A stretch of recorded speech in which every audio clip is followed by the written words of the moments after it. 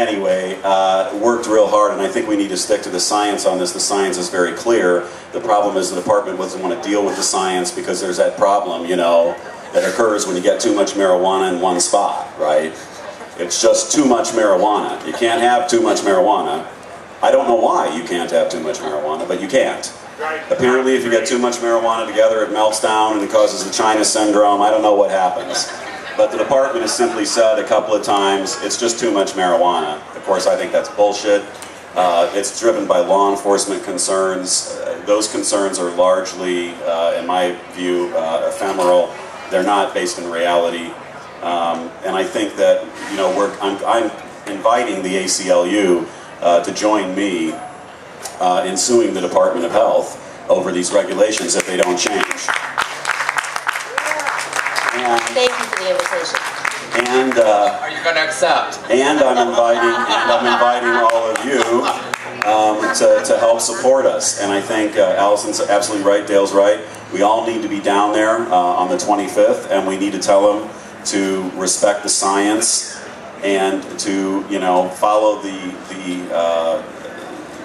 notion that Washington voters wanted people protected and they wanted people taken care of. The intent was clearly to take care of folks, and what's happened is we're winding up taking care of law enforcement. And that's not who I'm interested in taking care of. Yay. Yeah. So, you know, I think we're at a situation where there are plenty of court cases. I'm in court every week somewhere defending a case. The judges throw up all sorts of extra requirements. Now, if you're using medical marijuana, there are a bunch of hurdles. They make up things. Judges make up extra requirements. Prosecutors come up with bizarre theories. They waste your time. They ruin your life. There's a gentleman, Robert, stand up. There's a gentleman right back here named Robert Dalton who's having the wonderful experience of 61 years old, longshoreman, worked his whole life. Does that guy look like a criminal to you guys, by the way? Because Kitsap County thinks he's a bad man. He was caught growing, too much marijuana again. There we have it. And they're trying to take $250,000 worth of his property that he worked his whole life for, and they're trying to put him in jail, and they're trying to ruin his life out in Kitsap County. So if anybody wants to come out to Kitsap County on September 8th and watch a trial, come on down, because they're going to be trying to fuck over Robert Dalton right back there. So Douglas Hiatt. He's the kind of person we're trying to help. Next up, Mr. Steve Sarich. Hi, I'm the angry guy. I've been running Canacare for about 4 years. I work very closely with Doug, protecting patients' rights. It seems, however, that I've spent an increasing amount of my time protecting patients not just from law enforcement, but from our governor and from the ACLU. When this whole 60-32 thing got launched, we said it was a bad idea. We fought it. We fought it tooth and nail. We demonstrated outside of ACLU's offices and said, do not visit this bill on us. Because contrary to what Dominic said, the 60-day supply definition was in the original bill. There were a couple of good things in there. Of course, they stripped them out right after we testified on behalf of the bill in the state Senate.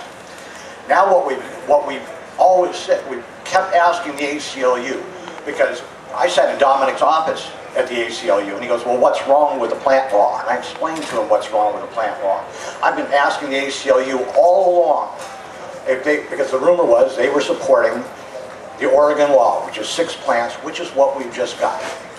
We've asked Alison and the ACLU about this. They have denied that they supported a 6-plant law. I got 1,250 pages of documents from the Department of Health yesterday morning. In their analysis, under 24 ounces, it said this is the amount proposed by the ACLU, but not well received by patients at workshops. It increases the number of patients that may need to overcome limit with medical evidence. If the ACLU didn't propose that 6-plant law, I don't know who did, because that's right from the Department of Health's own documents. So I'm getting tired of getting lied to. Douglas and I are going to be screwed, because if they implement this 6-plant law, almost every patient of ours who grows is now going to be illegal. We have already had 2 patients have their grows completely cut down in Spokane County because they had more than 6 plants, and they left a copy of the new proposed law there. That was all they presented as evidence. Of course, it hasn't even passed yet. So we are going to have to sue them. Fortunately, in that 1,250 pages of documents, they gave us all the evidence to prove how we can sue them. I don't know how this time is going to be broken up, but we need to stop this. We need to have everybody in Tumwater at those hearings on August 25th. The governor of the state of Washington is a liar. She says she supports medical marijuana, but on February 12th, when the Department of Health presented their numbers, which was 35 ounces and 100 square foot of canopy, which was very well thought out, very well reasoned, and very well documented now that I have it, the governor turned that over to law enforcement. The law enforcement in the state of Washington squealed like 5-year-old little girls at a birthday party, and the process stopped dead in its tracks. And then they started all over again. What did they end up with?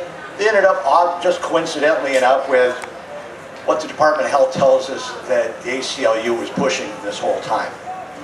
We need to stop this. We're going to have to do it with a lawsuit. Nothing else is going to work. But I resent the ACLU getting involved with the business of patients when they have not represented one single patient's rights in court in Washington State since the law was passed 10 years ago. All right, we're at time. Thank you, Steve. They say that you catch more flies with honey than with vinegar.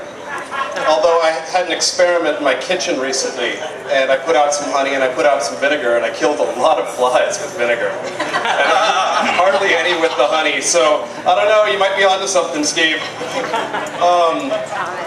So we've heard from all of our panelists, and we're going to go back down the line. We've got about another 10 minutes on this panel. We've heard thus far that... are we feeding back here? Why are we feeding back? Why are we feeding back? The ACLU is feeding back, that's right. When in doubt, we can finger the culprit.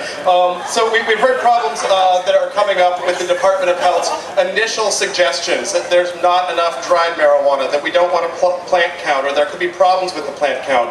We've also heard concerns about what the implications could be for doctors who have patients who require more than that recommended quantity. And I know that some people have slightly varying versions of history and how 6032 came into being, and we're all entitled to those opinions. But as much as we can, I encourage the panel members to focus on how do we get to the next step. We're in the messy middle. There's absolute prohibition where everyone gets arrested.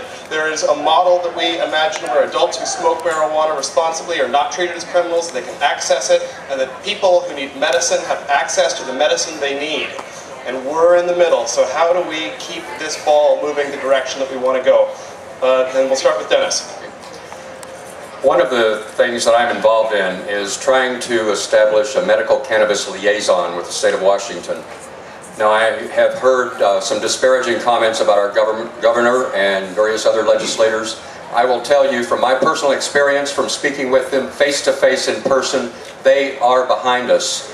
What happens is that they get threatened by law enforcement groups, by industrial groups, you know, the big money, finance, etc. They want to get re-elected so they can try to implement the changes that they want to see, and they're willing to sort of give them a little slack here and there, but it's at our expense. So my whole belief is that by establishing and opening lines of communication with law enforcement, with medical groups, the medical professionals, and the patient groups, that then we patients will be able to speak to the people who are in charge of legislating our laws without fear and without threat, and be able to explain to them the practical sides of being a medical cannabis patient, because they simply don't understand. So that's where I'm coming from. I don't believe that attacking the governor, to me that's screwing the pooch, you know. She really is on our side. We don't want her opponent in there. When he's questioned about medical cannabis, he doesn't say that he's for medical cannabis or changing the marijuana laws at all. We're talking about Dino